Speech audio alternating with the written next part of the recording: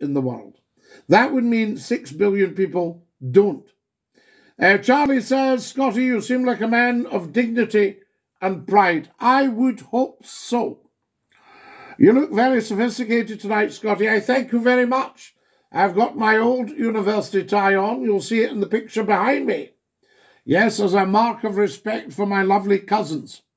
I say to you, Scottie, you should get into politics. You're a very strong speaker. The problem is, if I went into politics, the chief whip would take me aside on day one. He would say, right, can I have a word with you, Scottie? You shut your mouth. You don't come out with your truth, because that will get all the people on your side and make the rest of us look very weak.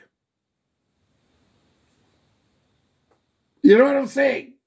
All these things. So I don't know. Count McCLUE, who was on from Poland,